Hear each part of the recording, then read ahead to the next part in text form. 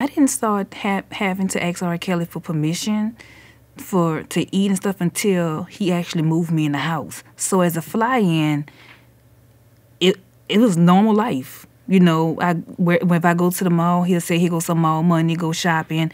You know, I pretty much let him know where I'm at. Hey, Dad, I just got here. Hey, Dad, I'm leaving here. I would let him know my whereabouts, but I never had to say, oh, Daddy, can I get something to eat? When I say rules, he really don't just tell you the rules. He puts you to a test. For instance, April 2015, I came to Chicago. I sat in a hotel for 2 days. Daddy, hey, I'm here. Where are you? No response. So that Saturday, he just out the blue, 10 o'clock in the morning, come to the studio. So I said, okay. When I got to the studio, I called him. I texted him. I said, I'm here. So he called me. Okay, my is going to come and open the sprinter. So he comes and open the sprinter, turn the sprinter on. So I'm sitting on the sprinter thinking he's about to come on the sprinter, we're about to go somewhere. Hours has passed by. I'm just on the phone talking to my friends, not realizing. And I had to use the restroom.